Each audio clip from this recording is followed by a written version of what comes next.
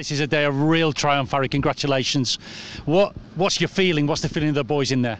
Oh, it's incredible. I'm just glad you've asked me to do the press when we've won a game. Seems to be doing it every time we lose. I've got to stand in front of the fans and say my bit, and probably they have every right to come back at us. But no, we deserve that today, and I'm so glad that we got the 3 points, and Emil coming on, the lads coming on is phenomenal, and it just shows you what the camaraderie in the group and the togetherness. And honestly, it's really emotional. It was really emotional in there, and because we worked so hard and we've just not had the rub of the green. But fans can be here today, but you deserve that because you've been through a lot of hell recently, and the club is on the way up again, and I'm glad to be a part of it.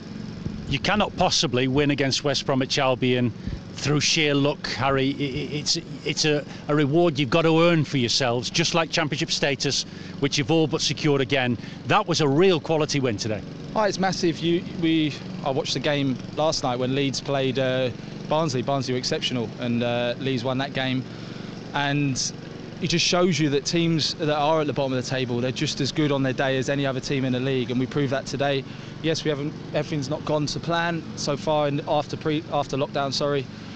But no, the emotion's high, and we thoroughly deserve that, along with all the support, because they have been incredible and with us every step of the way. And for anybody that did doubt it in the darker moments recently, Harry, there is camaraderie, there is spirit. Without anything like that, you could never have got over the line today against West Brom.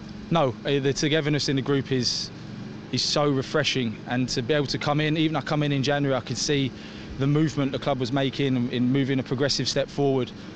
I'm so glad that we've not fully confirmed yet, but hopefully we'll be playing championship football next season. You'll see the best of us again when the crowds hopefully can get back in as well.